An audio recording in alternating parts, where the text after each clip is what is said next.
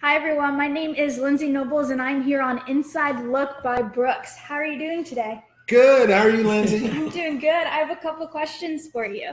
So the first one is, tell us a little bit about the history of Brooks Law Group. So Brooks Law Group started back in 1992. I graduated from law school in 1986 and worked with another law firm for about 5 years. Decided to leave and open my own shop, and I had just myself and one assistant. Today, we have grown from one attorney to 8 attorneys, from 1 staff to 29 staff. So we've grown, and we have offices in Tampa, Lakeland, Winter Haven, and Auburndale. Great. Now, what services can you provide to the fans? So we are an all injuries law firm. And what that means is if any of your viewers are ever injured by the negligence of somebody else, then we would be the type of lawyers that they could come see us and talk to us about whether we could help them recover for that injury. And one thing that's unique about us is that we don't require money up front for them to see us. We work on a contingency basis. So if someone is injured, unless we produce and get money for them, they don't have to pay us. Great. Now, what made you decide to partner with the Tropics? So your director of business development, Ian Hunter, and I connected, and he started giving me a little background about the ownership of the Tropics. And when I learned it was Dr. Panos Ikavides at the Bond Clinic, I know of Dr. Ikavides' reputation, and Bond Clinic has a great reputation here in this town. And I was also excited about the fact that soccer is a new and upcoming sport in America. And, so you combine those two factors, I thought it would be a great opportunity to partner with you guys. Now we are also joined with Freddy. Freddy, as captain and assistant coach, what are some of your responsibilities with the team? Yes, as a captain assistant coach, I need to make sure that everybody's focused throughout the season. It seems like it's a short season, but 4 or 5 months having games pretty much every weekend, people can lose focus very quickly. So I have to make sure that the players especially are always thinking about the goals we set for this year and working hard to make that happen for our fans and for ourselves as well. Mm-hmm.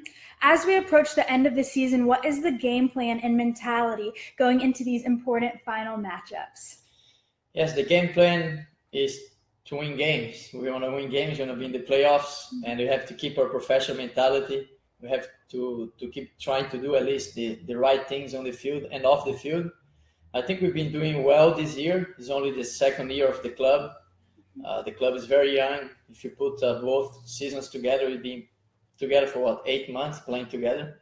So it's still a lot ahead of us, but we have to make sure that we stay focused and stay professional to make everything happen in the best way possible. Mm-hmm.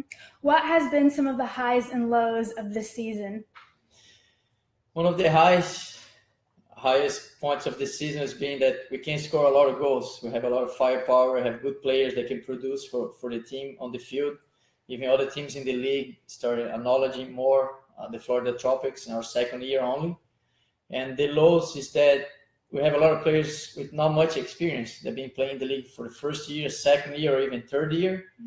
And this game is a fast game. It's a lot of details. And even though players have been playing soccer for all their lives, indoor soccer is a different game. So it takes time to learn the game, to be very successful on the field as a player, individually, and as a team. So that takes a big part of it. Who is our toughest opponent that we've yet to face? Yes, the toughest opponent that we're going to face coming up now, we're going to play against the San Diego Sockers. It's a very well-known franchise in the league. They've been out there for over 20 years, if I'm not mistaken. So that's going to be a tough opponent. We play them in 2 weeks at home, but also have other important games. Harrisburg coming up next weekend, not this weekend, the next weekend. And we need all our fans to be there to support us and make sure they can push us to win these next 3 home games that are very important for us in order to make the playoffs. Right. Now, speaking of those 3 home games, how do you think the season in those upcoming games will pan out? If we can stay focused, if we can do what we're capable of, we're going to be able to make the playoffs this year. Only the second year of this organization. It's not going to be easy because the other teams are tough opponents. clubs that have been in the league for many years, and we have to be realistic as well, knowing that being together just for a couple months since last year, this task is going to be really hard to do, but I think it's possible. We have a great fan base here. We have a lot of people in the community that help us, including Mr. Brooks, supporting the team. So that's important for us, and we're going to give everything we have in order to try to make it the playoffs this year. Do you have any final thoughts to the community on why they should come out and support the Tropics in their last 3 home games? Yes, they have to come out because it's very exciting. It's very fun. The whole family can come with the kids, wives, everybody can come and have fun at the game. We need to have a sellout crowd these games to push us and help us win these games. So come, you're going to like it. I can guarantee you that you're going to come out and want to come back again. Great. Well, thank you. Mr. Brooks, do you have any questions for Freddy? Thank you, Lindsay. Yes. Freddy, thank you for coming. You're the first real professional soccer player I've ever met. So this is a true pleasure for me. So, we were talking beforehand, and it's interesting. Throughout the world, soccer is known as football.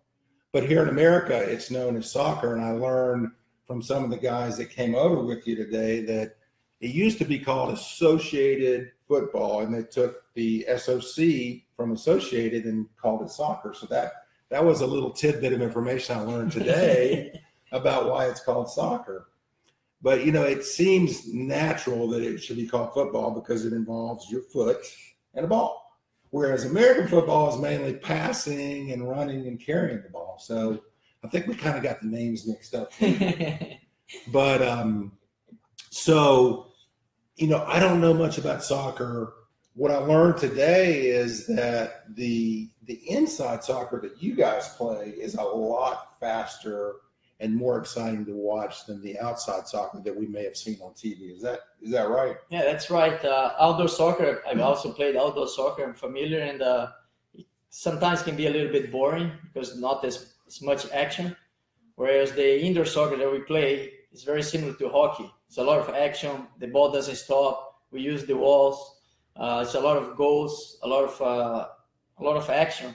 So that's the big plus for us. And is scoring usually higher in an indoor game than an outdoor game? Yes. I would say an average would score between 5 and 10 goals. And hopefully the other team doesn't score as much. But yes, this is a lot of more. So when I first became associated with you guys, I was, I had no idea that you guys were basically in a national league. I mean, you play from cities across the country, correct? Yes. Who are some of the teams? What cities you play? So this is the major arena soccer league. It's the highest indoor professional soccer in North America. We have teams in Mexico. There's teams coming from Canada next year in Toronto, for example. There's a team in Monterrey in Mexico. It's very successful. There's a team in San Diego. We have teams in Baltimore, Harrisburg, Syracuse, also teams in Dallas, all over the country, Chicago. So isn't that something that we have this team in Lakeland, Florida? So, I can't wait to come see you guys play because I've heard the games are absolutely exciting. So thank you so much for joining us today and kind of educating me a little bit about the background of soccer. Thank you for the opportunity to be here. We appreciate that. Absolutely. Now, do you have any final comments to give to the Tropics fans? To the Tropics fans, if you haven't gone to see a game, go, because I heard it is exciting to watch. I know I've been to hockey, and I love hockey in person because it's so fast. So to hear Freddy talk about how fast-paced indoor soccer is, I can't wait to go. So I've heard that the games are great. So I'll leave it at that. All right, great. Thank you. Thanks, guys. Okay, thanks for joining us on today's Inside Look by Brooks. We'll be back next Friday at 3 o'clock.